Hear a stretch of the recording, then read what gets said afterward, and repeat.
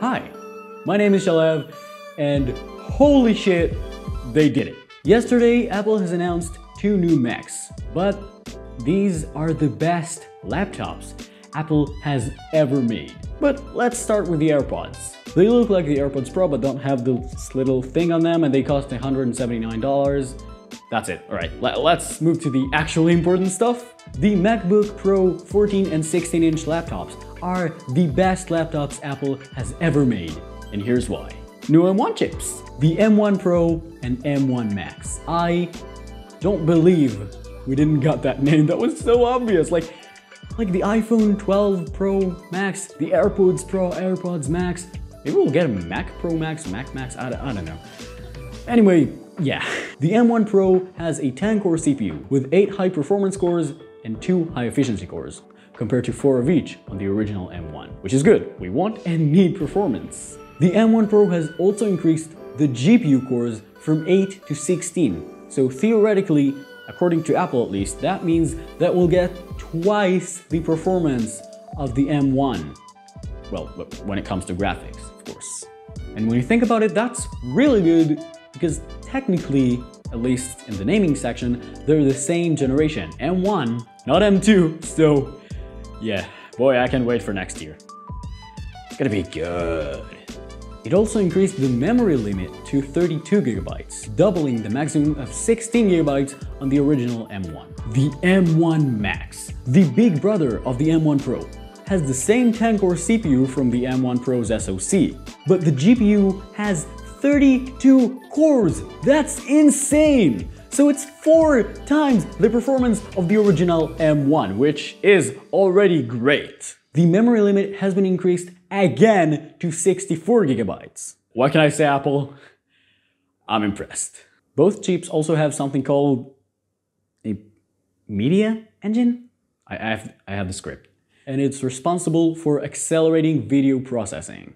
Basically does the same thing the Afterburner card from the Mac Pro does, just better and without costing extra few thousands of dollars. It could mean that if I'll get my hands on one of them, anytime, I'll stop using my high-end PC with an RTX 2080. Shut up.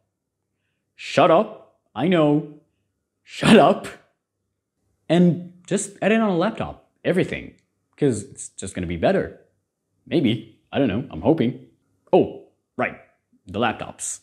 Both are identical, however, the 16-inch has a greater resolution than the 14-inch model, but both have a better resolution than the previous 2019 16-inch MacBook Pro model.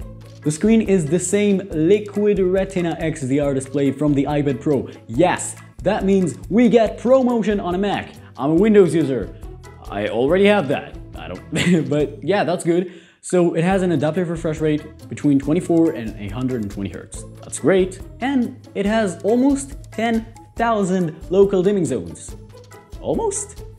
Yes, not over, almost. It has 2,496 local dimming zones. Still great, but not 2,500. Don't lie, Apple. I'm watching.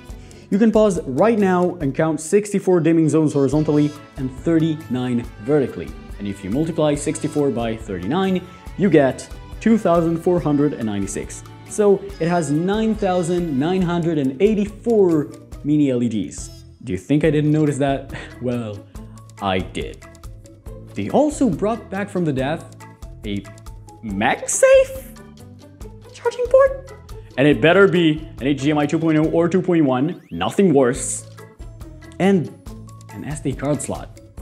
Thank you. And they didn't get rid of the 3.5mm jack. Thanks again. You're listening. However, now it's not 4 Thunderbolt 3s, but 3 Thunderbolt 4s. So the speed of the connectors could be slightly faster.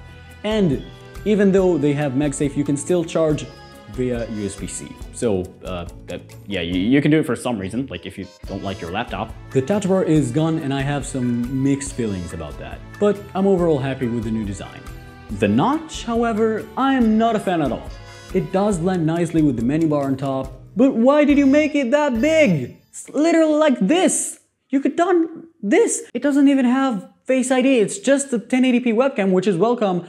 But why the notch? Why the huge notch? What are you hiding, Apple? What the hell is it? Why? Why? Just tell me why. Why? But at least you don't have to worry about it covering content, because if you take the bottom of the screen all the way up to the notch, it's a 16:10 aspect ratio. So that's great. The menu bar won't hide your content anymore. Also great. But what about full screen mode? I guess we'll just have to wait and see.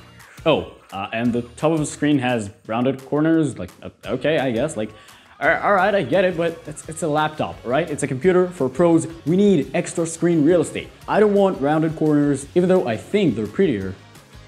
I don't want them. But even with the notch and without the touch bar, I still can't wait to get my hands on one of them.